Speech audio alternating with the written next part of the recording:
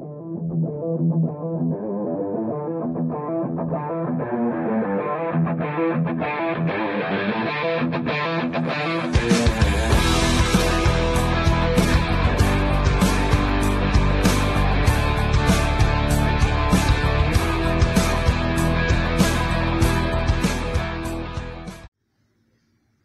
I'm just going to do a quick video on how to test the voltages on power supply.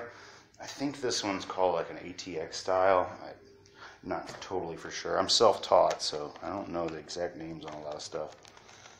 There's this one, and then what I usually call a standard switching power supply, which is just like a little tower with your inputs on the front of it. Alright, so what you want to do is put your meter on DC volts, which on mine is here, and we don't need to go much higher than 20, so it'll be right there. And get some power going to this guy here. Here, kick on, the fan's kicking on. So this plug will be the best option for me. So you want to take your black lead and stick it on one of these black wires, which is going to be your ground.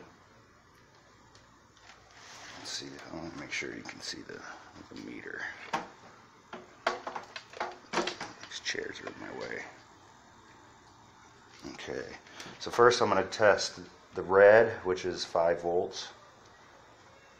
I'll show you there. 5.16. It's a little high, but for that game that's what it needs. And then check your yellow wire here, which is going to be your 12 volts. Sometimes it's orange, sometimes it's yellow. Sometimes orange is 24 volts. So this is 10.7. That's a little low, but it's fine. Everything's working on that game, so it doesn't have any issues. But if you do have, say your 5 volts is way too high or way too low, turn this off. Pull this free. See, there's usually a pot in here. Okay, I don't see on this one. Usually there's a little teeny tiny potentiometer that you can turn it up or down. I wish this one had one that was easy to see. I do not see one on here. But usually there's a spot, and this one probably has a knob on the outside. No? Oh, there it is. Okay, so right here, you can turn that. Obviously, counterclockwise will turn up the voltages, looks like.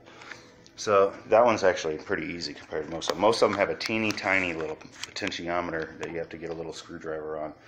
But that's how you test your voltages on this style of power supply. And then next time I come across and pull out the standard switcher, I'll show you how to do that one. Thanks for watching. Thanks for watching the video, guys. Don't forget to like and subscribe, and we'll see you on the next one. You can hit the subscribe button right here, or check out this video over on this side. Probably